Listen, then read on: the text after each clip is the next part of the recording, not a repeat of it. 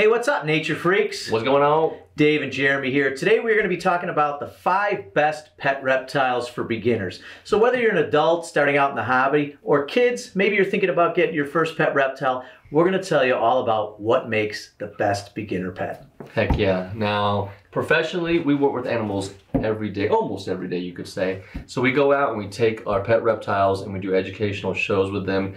Now we do a lot of videos about us in the wild and the field, but constantly we are caring for, feeding, and training captive animals. So we want to share some of that experience with you and tell you what makes the best beginner in our opinion. Yep, so let's get right to it and bring out our first pet reptile. Let's get it! Nature in your face! Alright guys, here we have our first recommended pet reptile, the bearded dragon. This is Norelco. And this is Little Donk. Little Donk. Alright, the first thing I want to talk about is temperament. These lizards are not aggressive, they're not very defensive, so your likelihood of getting bit very, very low. You do not want to get your first pet reptile that's going to bite your finger. It's just going to discourage you, and you're probably not going to want to continue buying reptiles or have one in the hobby if you're getting injured by them. And to speak to the temperament really quick, these came from a local pet store, so we literally just picked them up, brought them to the studio on loan, and they're super sweet and not having an issue. So they're ready to go to homes. Now size, this is on the smaller to medium side. It's a juvenile. They start off smaller, but they only get 12 to 24 inches. So you're talking about, you know, double this length max. So if you put them two together, that would be as big as an adult would get. And it's mainly tail, so you're not going to get this Godzilla-sized lizard like a monitor. And, you know, just find a tail with legs, basically. That's about it, right? Very easy to feed, which is great because they are omnivorous, which means they eat meat and omnivorous. Right? They eat veggies and they eat meat. So you're gonna be giving them a lot of crickets and mealworms. And if you run out of those, pretty easy. You just pull open the refrigerator, chop up some leafy greens, maybe some carrots. Yep. And so it's pretty all easy. Food that's readily available at the pet store. You can even have this stuff mailed to your house now. Right. All right. So what about maintenance? Overall care, pretty simple.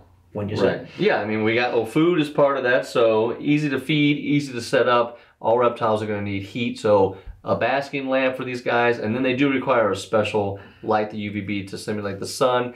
But pretty simple setup for these guys if you do some of your research there. And then, I mean, I don't know, I don't want to say this is like a good thing. They don't live that long. I don't know. I mean, 15 to like 20 a cat, years. Like a house cat. 15 to 20, yeah. I mean, it's going to be a rewarding animal that you can put some time into and really get some years out of. So I think that's cool. So there you go. Yeah, we should move on to number 2. Number 2.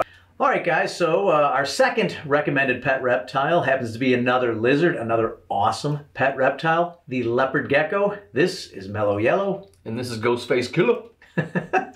Ghostface Killer. All right. So let's talk about temperament with the leopard gecko. Another super sweet animal. Obviously, you can see they're just adorable. They're adorable looking and easy to handle. They don't bite. And you know what's really cool? I love the way they feel. They're almost like velvet. They're very soft. Just gentle animals altogether. Yeah, so they're not as spiky as the bearded dragons can be. And they got these little bumps all over them, and yeah, they're very soft. Yeah, so they're great to handle lizards. Now, what is hilarious, I want to throw out a little warning though, when they're babies, if you startle them, they will scream at you. I mean, they're like, so, you know, don't let that throw you off. It's hilarious, but yeah, super easy to handle. And as far as size, these are both adult females. So if you see that compared to our hands, 8 to 10 inches on average. So there are some that get bigger than this, but these are adult females that have laid eggs. So they're done growing. Right. So compared to that bearded dragon that gets a little bit bigger at, you know, 1.5 to 2 feet, this might be the best way to go if you're not looking for something bigger. Because obviously, the bigger the animal, the bigger the enclosure. This guy's going to require a lot less room. Of course, you want to give any reptile room. You want it to be able to you know, to have a nice habitat to roam around in. But again, it's up to you, personal opinion. Do you want a big lizard? Do you want a smaller lizard? If you want a smaller one, this is definitely 100%, 100%. As far as food goes, these are not omnivores. They are strict insectivores. I mean, mostly mealworms, yeah, is what people will feed them. But I would recommend a variety of insect feeders. So you can do crickets, you can do the mealworms, even small superworms, all kind of stuff out there for them. But that's all they're going to eat. And they only eat a couple times a week even as adults. So it's not as much food as you would on that bearded dragon. Hey, one of the reasons I like giving them crickets is because it forces the gecko to kind of move around. It's just a little bit of exercise. So, and it's kind of neat to watch them. You know, when you put a cricket in, it's just watch them. They stalk them, they run around, they grab them. So that's something kind of cool when you give them those bugs to eat. All right, so lifespan.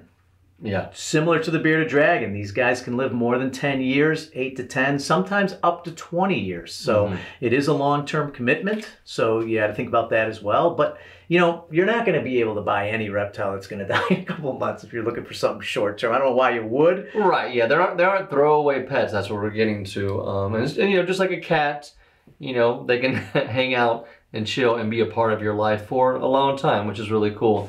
And finally, setup and maintenance.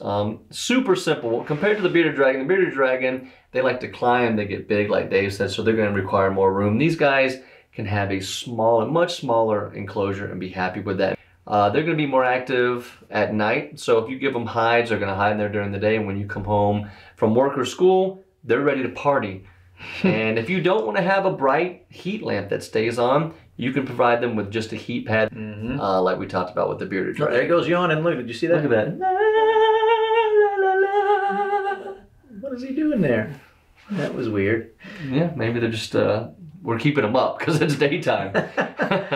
All right, so that's it for the lizard portion of our best pet reptiles. What do you want to do? Maybe we'll do snakes. Snakes. All right, let's talk about the best pet snakes for beginners. That's coming up next. All right, so for our #1 pet snake, we're going to go with the corn snake. All right, these guys are incredible pets, and we're going to tell you why. This is Olaf.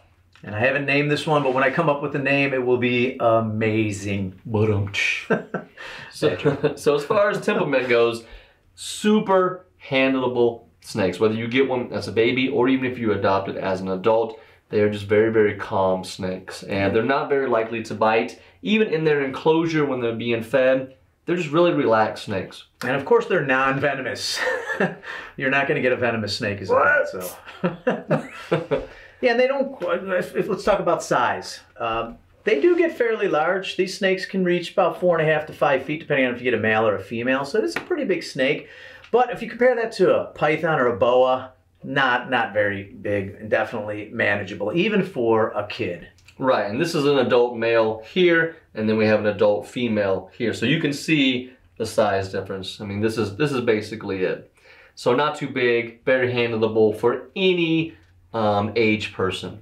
Now, as far as food, snakes are super simple, and this is where some people might get a little hairy, a little sketchy, because they do eat rodents. Yeah. But you can go to any pet store and you can get mice or rats, and that's what they eat. Now, here's the plus. If you're shy about live feeding, we do not feed any of our animals live food. You can buy them frozen, and you can get them pre-killed at the pet store. Now, as far as lifespan, we're kind of sticking with the same age range here. You know, you're looking at animals that can easily live 15, 20. These guys could go a little bit longer than 20. You could easily get 25 years out of them, but still within that same range of roughly 15, 20 years. Yeah, something we forgot to mention is look at the colors of these snakes. There's probably 1,000 different color morphs for corn snakes. You know, you can kind of pick out which color you think is best for you, and it's pretty neat to see all the different patterns and colors that they're producing on or with. Yeah, corn snakes are highly variable when it comes to their patterns and their colors, and just from like locality to genetics, they're amazing pet snakes. They really are. Maintenance and setup. You can get as simple as you want. Now, we recommend always with reptiles that they have a place to hide. Yep, so, especially snakes. And that's where sometimes, you know, there are people who keep snakes in drawers, like breeders, or if you just have a lot of snakes. But even still, they need places to hide, to feel safe, and to move around and kind of venture through, you know. They need that exercise during the day for their stimuli. So it's very important that you do give them places to hide, and they need a hot and a cool spot, which could be provided with something as simple as a heat pad, or, I mean, in the wild, they sit under the sun. So a basking light your snake will use a basking light despite what you might think. Yeah, so again, guys, if you're going to get a snake, corn snake's the way to go. However, if you want to get a little bit more advanced, our next pet reptile that we recommend is going to be a species of python that doesn't grow very large. So we're going to put these up and we're going to bring out our 4th best pet reptile for beginners. All right, so number 2 on our snake list, you got the corn snake, which is amazing, but maybe you want to have the title of I own a python. Right here, one of the most chill pythons you can get is the ball python. Literally, they ball up. They just hang out with you. Now that's more of a defensive pose in the wild, but they'll just sit there while you're playing Xbox and gaming all day on your PC, and they'll just chill with you. So the temperament is unmatched when it comes to any other python or boa. Yeah, now this is Wilson.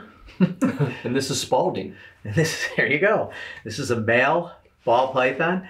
And you know, when you hear the word python, sometimes you get a little freaked out because people think about these giant constrictors like the reticulated pythons and the Burmese pythons, which are also readily available in the pet trade. These things do not get even close to that size. If you had a 4-foot ball python, that is a really good size. They're a little bit thicker than those corn snakes, but they're not going to get unmanageable in terms of length and weight. Yeah, so now we're going to go back to food, and this is kind of redundant with the corn snake. They're rodent eaters. The only difference there is at this size, they're going to require a bigger rodent. So you're going to be going into strictly rats and bigger rodents, but no more difficult to get than the rodents you would get for the corn snake. So now, readily available. As we mentioned with the corn snakes, even more so, I think ball pythons, there's probably more color and pattern morphs than any other snake in the pet trade. This is what a wild ball python would look like. Personally, I kind of like the normal colors. I don't kind of get into all that stuff. But if you're a fan of piebald or albino or hets and this and that, well, you have a lot of snakes to choose from. If that's 100%. And the lifespan, once again, is similar to that of the corn snake. So you're looking at a snake that could live 20 plus years. So we're kind of staying in that same, lifespan range that we have this whole time. And as far as maintenance, once again, like the corn snake, the only difference I'll say is the corn snake is more active in the enclosure. So if you did provide it with vertical, being a rat in the rat snake family, they're going to climb as high as you give them, and they're going to use that. The ball pythons, they're terrestrial. They're mainly terrestrial. If you gave them some sticks to climb on, they will move around, but they're not going to get super high up in there. And once again, a heat pad would be fine for them.